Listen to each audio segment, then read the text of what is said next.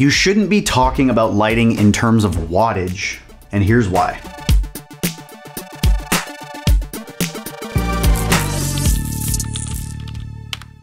So let's talk about wattage just in general so that we understand what that means. When we say watts, we're talking about how many joules of energy is being transferred from one kind to another kind.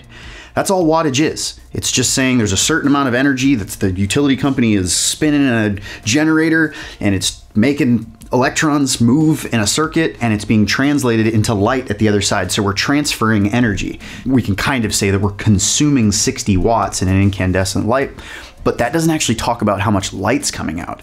So if you look at wattage and we say there's a 60 watt incandescent light bulb, what we're really saying is that this thing is converting or transferring 60 watts worth of power, or worth of joules of energy.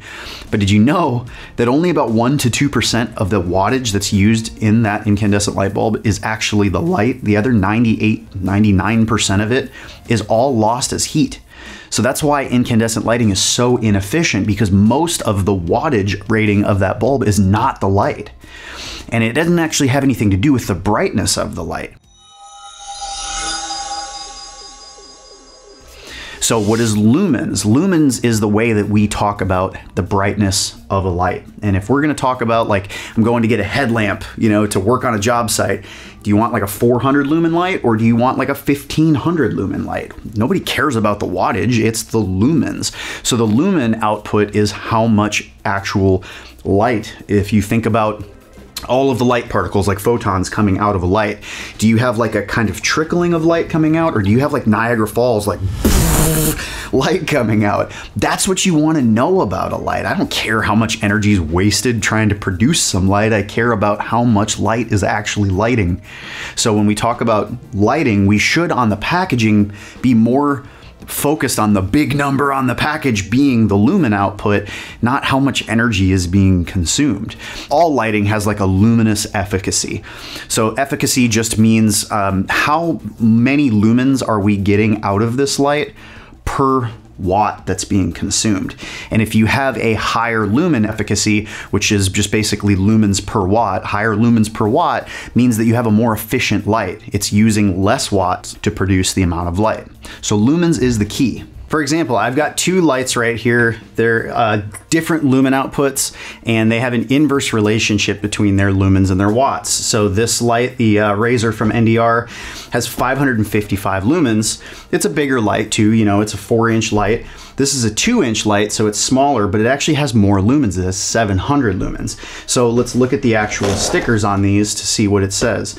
This light that has 550 lumens output, it takes 10 watts of energy to produce that 555 lumens, whereas this light has 9 watts. It's a smaller form factor, it actually consumes less power, but it produces 700 lumens. Now, it's not to say like either one of these is better or worse. Every single light has its application, so sometimes the small form factor makes you have to design things a certain way so that you can get a certain lumen output, and sometimes you don't need the same lumen output. So that's just to say that the wattage doesn't really matter. It's the lumens that you care about. How much light is going to be produced from this thing versus how much light is going to be produced from this thing. And if you have a light that has like 30,000 lumens, you have to look at the application. You don't want a light like this to have 30,000 lumens right above your head.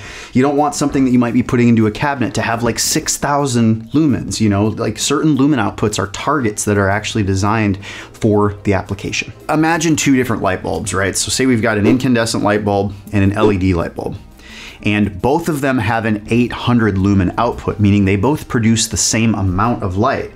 That incandescent could use 60 watts, most of which is just wasted as heat to produce that light, or we could have an LED that uses 10 watts. So you're paying for wattage. When you pay for your electric bill, it's kilowatt hours, thousands of watts per hour.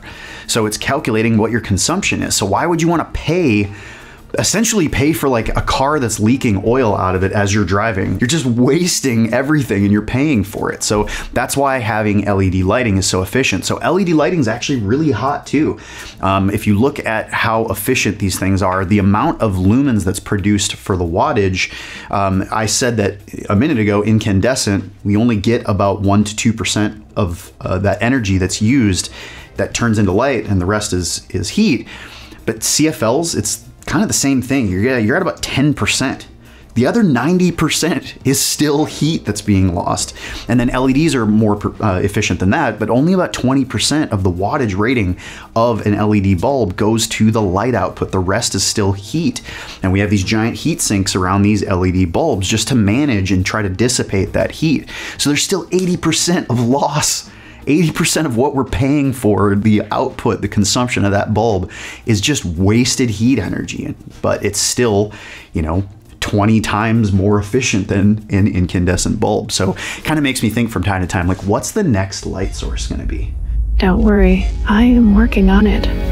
So all of this to say, when you are choosing lights, there's a lot more things that you want to know. And in the next video, we're going to talk about color temperature and rendering color, CRI, and things like that. So just understand that there's a little bit more to know. Don't just say like, hey, I'm going to go get a 60-watt bulb. That kind of matters in terms of like what size breaker and how many bulbs you're putting on a circuit. Sure, because you're trying to figure out when the breaker is going to trip. But if you're actually trying to light a space or get into lighting design, you need to understand that there's a lot of different metrics that we understand light by.